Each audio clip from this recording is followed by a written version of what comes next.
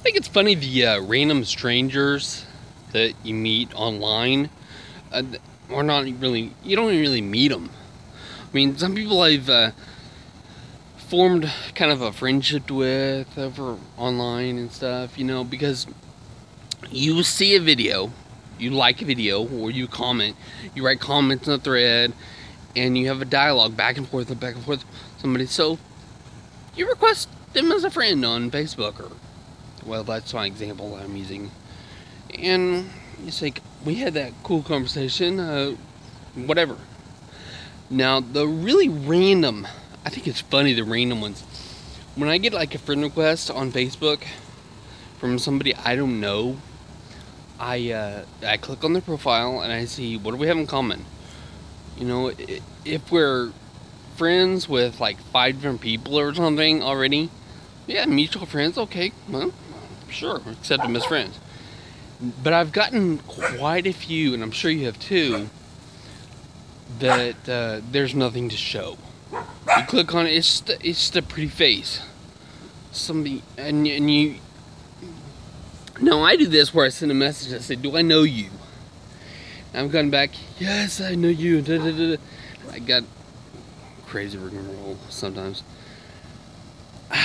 But what I was thinking about, because I'm using Facebook examples, but it also happens everywhere else. I got a YouTube a response to the video I did yesterday. It was, "Hi Philip Flint, this is blank blank. I love your video. Check me out on Instagram at just slash such such." And I'm like, no.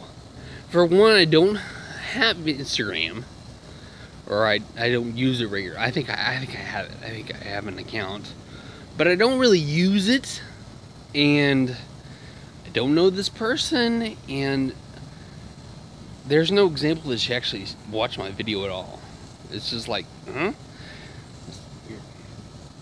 And I did a post on Facebook yesterday, about, or might have been the day before yesterday, I don't remember now, but about my first book in Glavic Tales, and I was announcing that novel ebook is available, and I got a comment below from a guy that I never knew, that I don't know him. It said, "Just a bunch of book, I'll read it and tell you what I think," or whatever. And I thought that was kind of unusual. But see, my profile is public, so unless I specify the audience, anybody can see it. But I looked on his profile, and I'm like, we don't even have any friends in common. I don't know how he saw my profile. It's a mystery to me.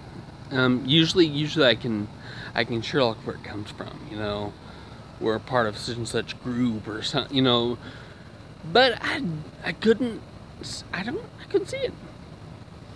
But that doesn't make it a bad thing. I mean, he bought my ebook, and maybe be some good input.